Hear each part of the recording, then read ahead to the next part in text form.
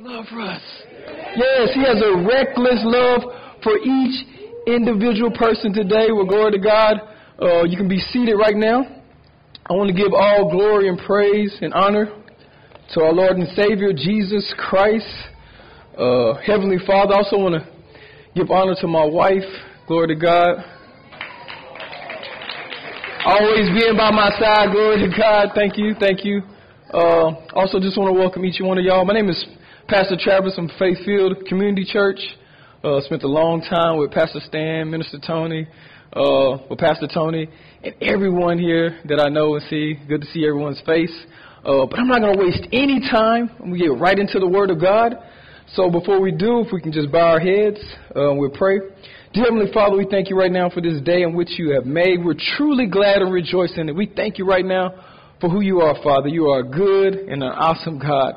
We ask that your word goes forth unhindered today, that your people's lives are changed, that they're saved, that they're made different, that they're made better, Father. And I ask that my preaching and teaching is not with enticing words of man's wisdom, but it's in demonstration of your power and of your spirit. And we just ask right now that we're not only hearers of your word, but we're doers also. Everybody agree with that in Jesus' name? Let them say, amen, amen. Well, praise God. Let's start off with our foundational scripture, which can be found in Luke chapter 18, verse number 8. Again, that's Luke chapter 18, verse number 8. And it reads, I tell you that he will avenge them speedily. Nevertheless, when the Son of Man cometh, shall he find faith on earth? So today I want to minister on faith. I know since this is Faith Family Church, how many of y'all we have faith out there? Glory to God, praise God, praise God. So then if Jesus asked the question, will the Son of Man find faith on earth? A lot of us are here because of what? Our faith. We're here watching online because of one thing, our faith. But I have a question for you. What is faith? Any of us have been in Faith Family long enough, we know Pastor Stan preached on it. Faith is what? A firm persuasion. So I looked the word up, faith, persuasion, that is a credence. A credence is a belief or an acceptance of something as truth. So faith is a firm persuasion. So I can ask my wife there. You know, in my younger days, when I was 20-something, this is my illustration, basketball, you know, I get this right here. And I have faith that it doesn't matter who's in front of me. I don't care who you are. But I got that faith. Why? My persistence. I was persistent. All my buddies, everybody I know, they taller than me. I'm 5'11" and 3/4. Yeah, I was trying to get to 6 foot and it just didn't happen. You know? But everybody I know, they were 6'3", 6'6". 6'7", 6'9", and so as a little guy, I wouldn't say I was little. I never thought I was little until, everybody else taller than me. But as a little guy, I would go in there. My shot getting blocked. But I would keep going in, and then as I had to play defense, they're taller than me, and they're backing me down. But I never stopped because I believed one day what? I could beat them. I could beat them. I stayed persistent. I would work on my game, work on my hand. It's a little rusty right now, a little out of shape. But I had faith that just give me that one opportunity and I can beat them. It may not be today. It may not be tomorrow. It may not be the next day, but eventually I'm going to beat them. Now, some of y'all may feel that way about cooking. I like pound cake. I put my pound cake up against anybody pound cake. You can go get grandma, your auntie, your auntie, or whoever, your mama. I put my pound cake up against that, and I have faith in that. Now, if you put my mother-in-law, both of us in the kitchen to cook it at the same time, now faith can shot through the roof because now I have somebody there that's going to help me. In the same way, you have somebody that's going to help you. So where did your faith come from? Like Timothy, did it come from your grandmother? Was it passed down from your grandmother to your mother to now you have it? Or maybe it was preached. The word was preached to you and it resonated in your spirit. Or maybe you're like Paul. You knew the word. Grew up in church, you knew the word, but it wasn't until you had an experience with God that, boom, man, I believe. So I ask you, where did your faith come from? What do you believe? A lot of us, we just celebrated Resurrection Sunday, right? I mean, some of us, I remember I used to get nice suits and the girls would get nice dress, the Easter baskets, the whole nine. If we didn't cook a big meal and invite everybody over, we went out to eat, right? And so Resurrection Sunday just passed. What do we believe? We believe what? Jesus Christ is our Lord and Savior, right? Died on the cross for our sins. On the third day, he rose. But Jesus asked the question, will he find faith on earth? That Resurrection Sunday, do you believe that? Of course we believe it, Or we wouldn't have got dressed up, we wouldn't have came to church, we wouldn't have celebrated like we did. Why do you believe that? Do you believe everything else in the Bible? So my hope today is, by the Holy Spirit, that you'll be able to believe for anything. Why? Because one, if you give your life to Christ, you're a child of God. And two, you have somebody to help you. There's somebody that's going to help you.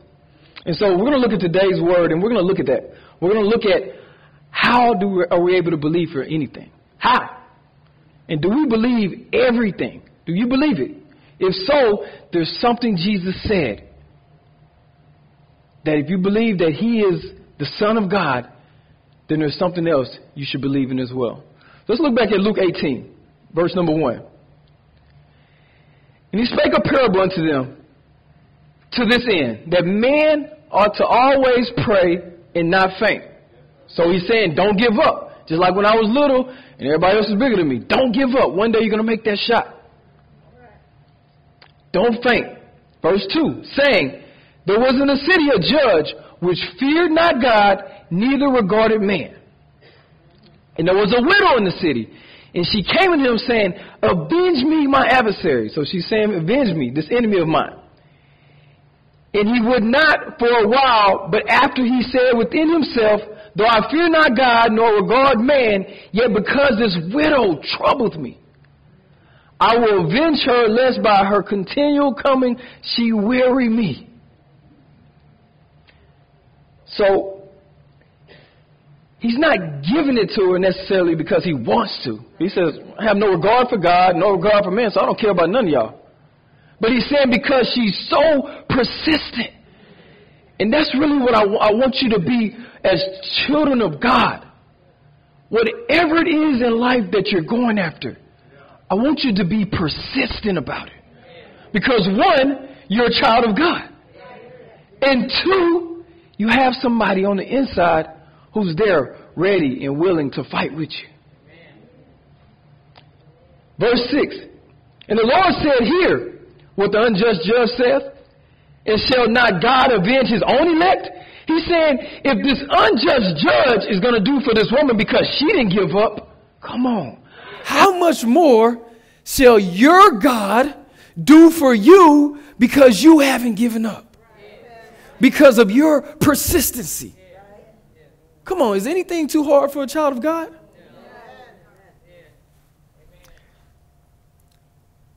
And shall not God avenge his own elect, which cry day and night unto him, though he bear long with them? I tell you that he will avenge them speedily. Nevertheless, will the Son of Man cometh, shall he find faith on earth? So I ask you, will you do your part? As a believer, as a child of God, no matter what it is you're believing for. I don't know what you're believing for, but we all should be believing for something, right? We should be walking by faith, not by sight.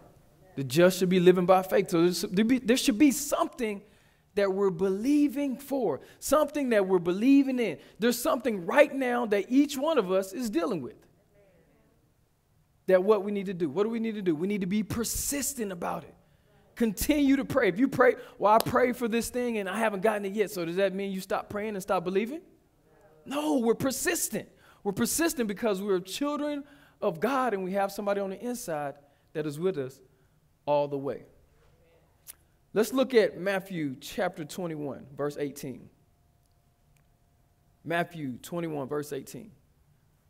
And so this unjust judge was able to avenge her of her adversary. Why? Because she refused to give up. And so in that same way, what do we need to do? Refuse to give up. No matter how tough it is, no matter what the struggle is, no matter what they're saying, no matter what they're predicting, us as children of God must be persistent and not give up. Matthew chapter 21, verse 18 reads, "Now in the morning as he returned into the city, he hungered." This is Jesus. Went on his way, he's hungry. "And when he saw a fig tree in the way, he came to it, and he found nothing thereon but leaves, and said unto it, Let no fruit grow on thee henceforth forever. And presently the fig tree withered away. And when his disciples saw it, they marveled, saying, How soon is the fig tree withered away?" Now, I never understood why his disciples always marveled at Jesus. I mean, we fed 3,000, we fed 5,000. Now you got a surprise because I upped it to 5. We heal this person, heal that person. Now you're surprised.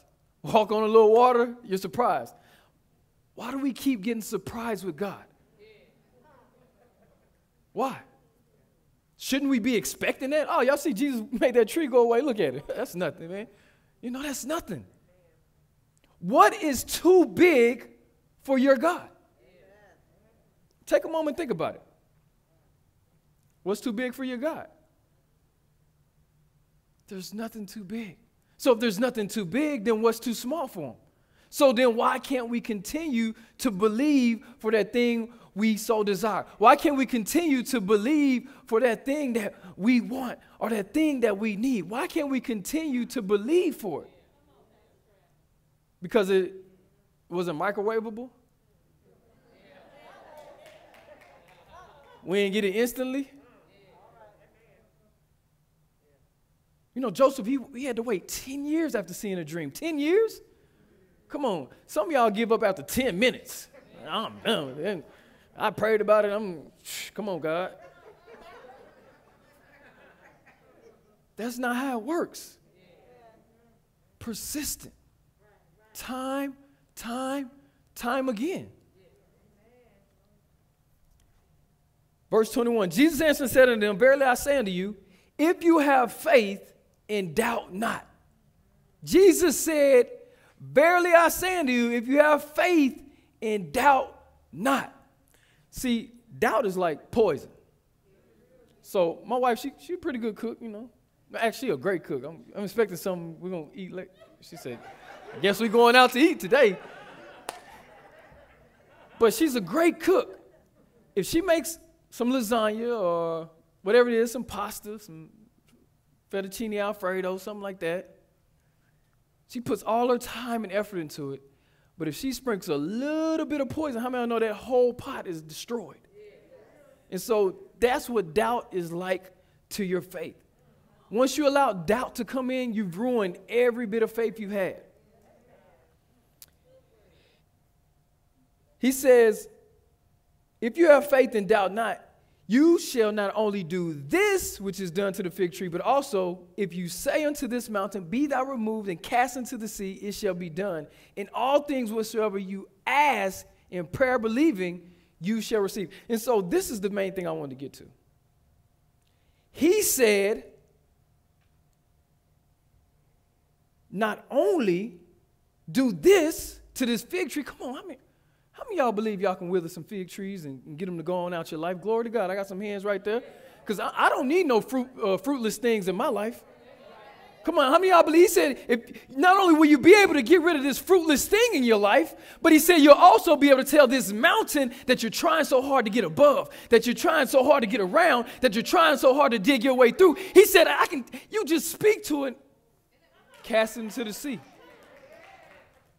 But I ask you, we all came last Sunday. Glory to God. Resurrection Sunday. Died on the cross for my sins. Got a chance at eternal life.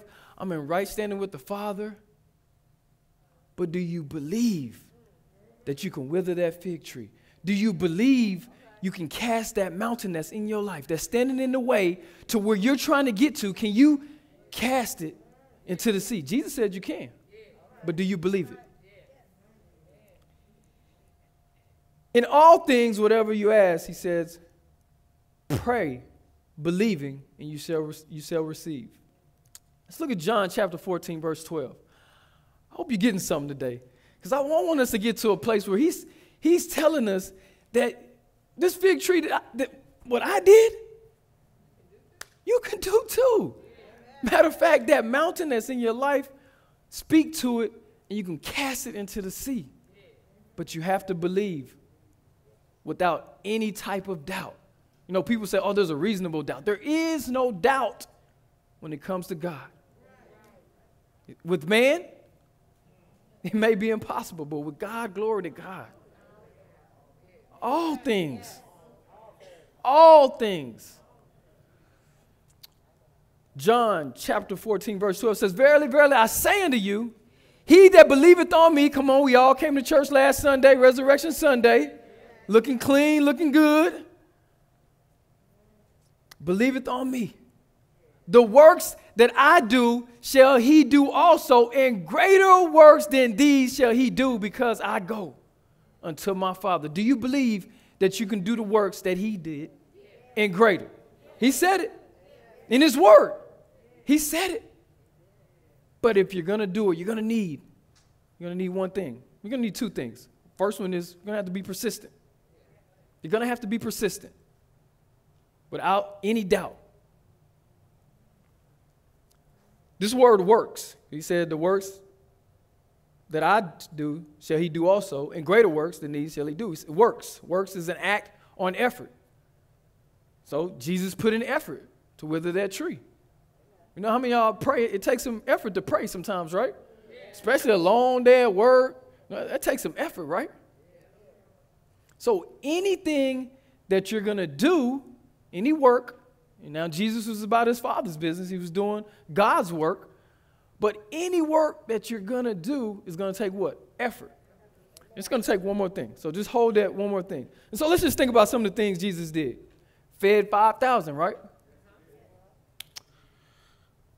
Healed many. How many of y'all need to be healed today? How many of y'all have some mouths to feed?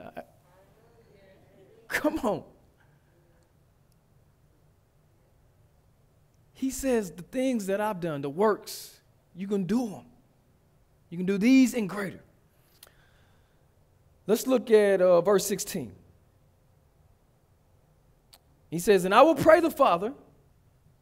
This is the second thing you need. He said, I will pray the Father, and he shall give you another comforter, that he may abide with you forever. And so you're going to be able to do this thing. You're going to be able to cast that mountain into the sea. You're going to be able to have that tree, that fruitless thing in your life wither up and go because of what? Your persistency and the Holy Spirit. The Holy Spirit that's within the inside. So you have somebody there that when you're weak, come on, glory to God, he's strong. And so you're never in a place of dismay. You should never be. Why? Because we have a comforter. We have somebody. Like the disciples had Jesus right next to his side. We have the Holy Spirit on the inside.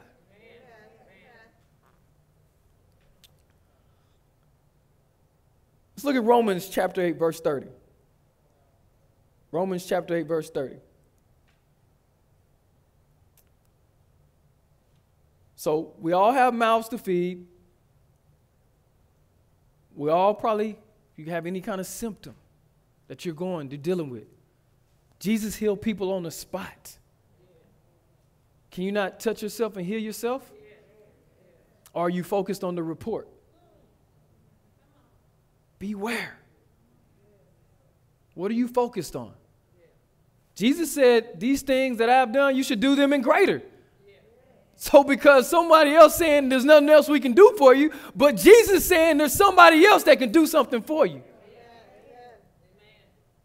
Which one will you believe?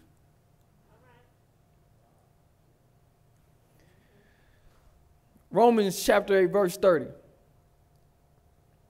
It says, moreover, whom he did predestinate, Them he also called, in whom he called, them he also justified, in whom he justified, them he also glorified. And so I know that was like a lot. Because as I was reading, it was a lot. I'm like, man, God did a lot right there, right? And so I wanted to read this out the New Living Translation. It says, in having chosen them, God chose you. He called them to him. God called you to him. And having called them, he gave them right standing with himself. God gave you right standing. And having given them right standing, he gave them glory. Verse 31. So what shall them say to these things? If God be for us, who can be against us? So if God is the one that chose us, this is what it's saying. If God chose us, if he called us, if he gave us right standing with himself, if God did all these things, then who is to say that you can't have your healing? Who is to say you can't have a spouse? Who is to say you can't have children? Who is to say you can't have that job? That six-figure job, right? Come on now. Glory to God. Who the one say you can't have that bonus, that promotion, that raise? Who is the one to say that you can't have the money? Show me the money. Who's the one to say that you can't have the new house, the new car?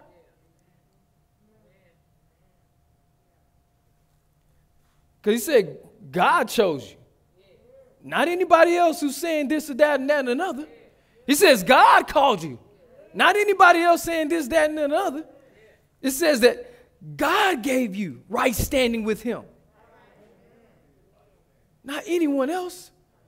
So who is to say that you can't have that thing that you so desire? Who is to say? The word of God says, if God gave you all that, then if God be for you, who can be against you? Who can be against you from getting anything that you want in your life? Who can be against that? You owning that business. Come on now. You getting that patent to whatever it is that you invented. You getting that new car with the leather seat, because you know, cars have changed now. They got leather seats. They cool the seat off and heat the seat up. Come on. You get one of them real nice cars. When you getting too close to the line, it'll vibrate like, oh, what's going on with the seat? You know, the steering wheel's warm up. You don't need to put the leather gloves on the drive anymore when it's cold. Come on. Who is to say you can't have those things?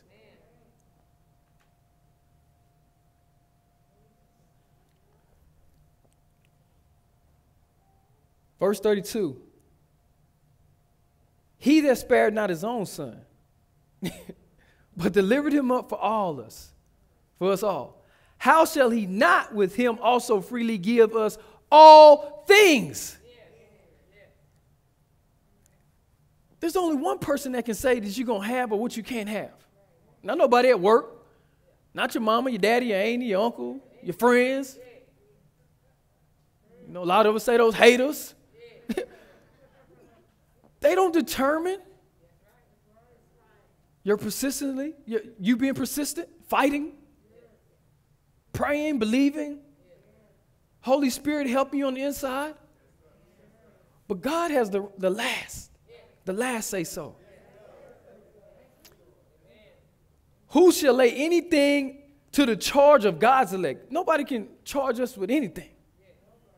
Now, if you did the crime, you might have to do the time. But you might not. Come on, you might not. Because that crime may have been a mistake. And because of your persistence, and because of your prayer, and because of your believing, come on, God will touch that judge's heart. God will touch that jury's heart.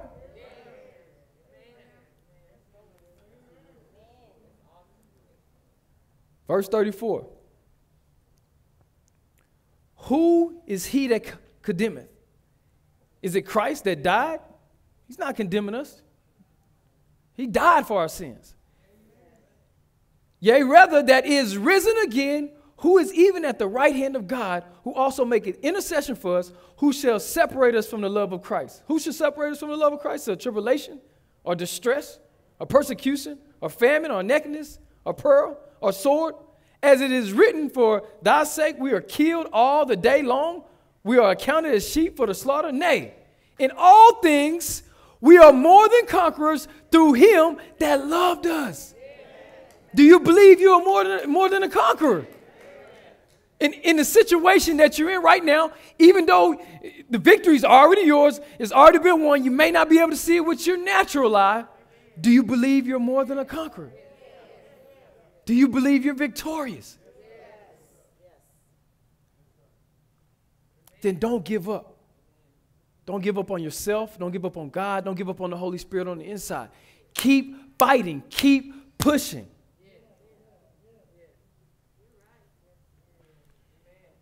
Verse 38. For I am persuaded. Are you persuaded? Glory to God. Are you persuaded that you're more than a conqueror? Are you persuaded that neither death, nor life, nor angels, nor principalities, nor powers, nor things present, nor things to come, nor height, nor depth, or any creature shall be able to separate us from the love of God, which is in Christ Jesus our Lord? Do you believe? Do you believe? I know we believe on the third day that Jesus Christ, he rose, that he died on that cross.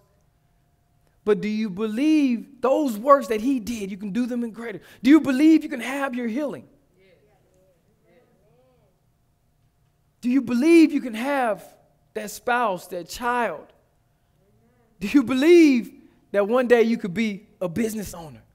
And not just any business owner, but a prosperous business owner.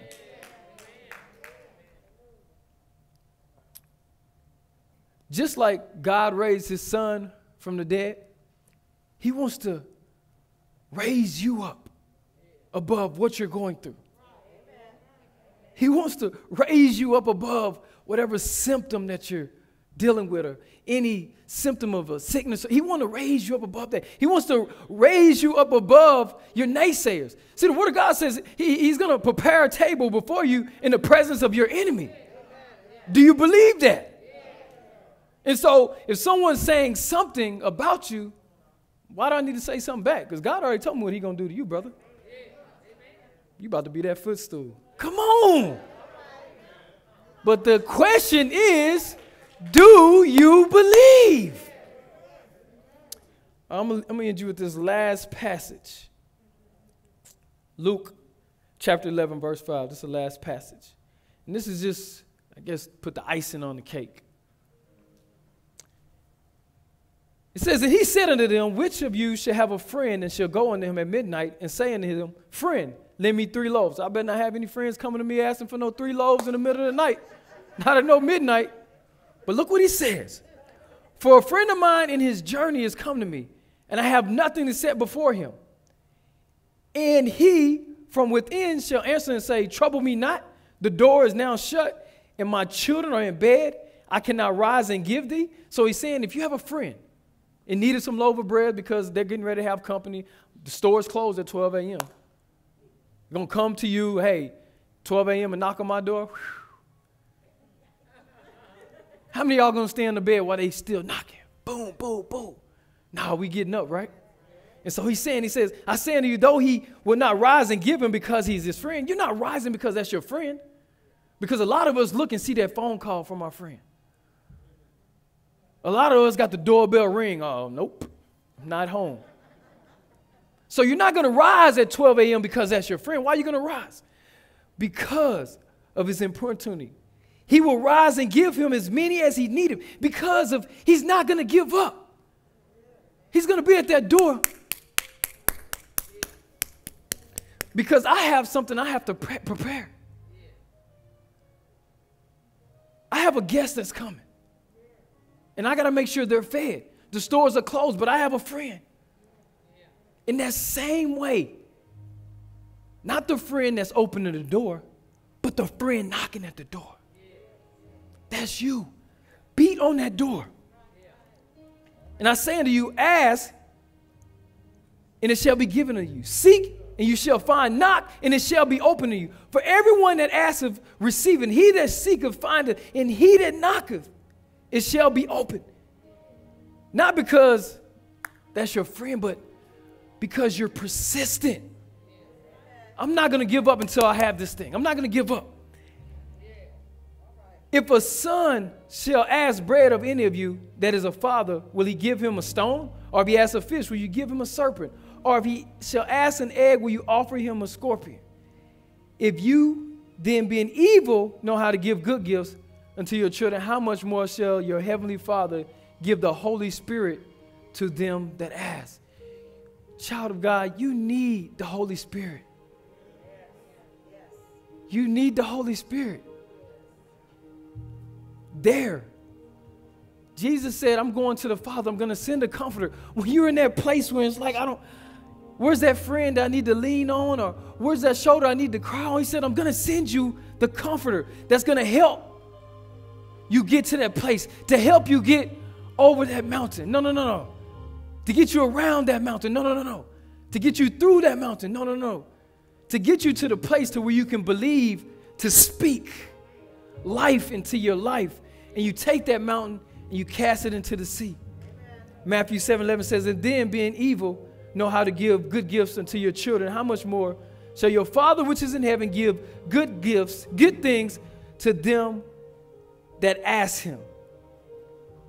And so, if the Holy Spirit is a good thing, and if you haven't asked for it, then you haven't received it. And so I want to take this opportunity. I hope and pray that you receive something today. I hope and pray that now that when you're believing for something, I'm going to be a little more persistent. Matter of fact, I'm going to be persistent to the point where I don't give up. Because I have somebody who called me. I'm an elect. I'm a child of God. I have something on the inside that I'm not only fighting by myself, but they're fighting with me. There's no need to get down and sad about what's in front of me, but it's a point for me to get excited about that's in front of it. Because as children of God, we're more than conquerors. And so I want to take this opportunity, I want to take this time. If you can bow your head, you can close your eyes. I want to pray for that person who hasn't accepted Jesus Christ as their Lord and Savior. You know, maybe you didn't come to church last Sunday. You know, maybe you don't believe in the resurrection, or maybe you don't believe that those things that Jesus said that he did, that you can do those and greater. You know, I want to pray with you and I want to pray for you. Or maybe you haven't received the Holy Spirit. You know, I was baptized as a child, but I don't remember ever receiving the Holy Spirit, and I need help to get me to that place that I need to be. I need help removing these mountains. I need help withering these trees. I want to pray with you and for you. And if that's you online as well, I want to pray with you and I want to pray for you. While every head's bowed and every eye's closed, I want you to repeat this prayer after me. And those that do believe, you already accepted Jesus Christ, your Lord and Savior. You already accepted the Holy Spirit. I want you to repeat after me just to help encourage those who may not have. So repeat after me. Dear Heavenly Father, forgive me of my sins. I believe with all my heart that you sent your Son to die on the cross for my sins. And on the third day, you rose him from the grave. And he's alive. And I ask right now in Jesus' name that you send the Holy Spirit to live big on the inside, to lead, to guide, to comfort me right now in Jesus' name.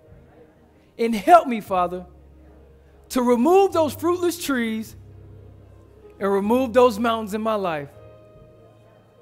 In Jesus' name we pray. Everyone believe that? Let them say amen. Well, praise God. Glory to God. Glory to God. Praise God. I really encourage you. Be persistent.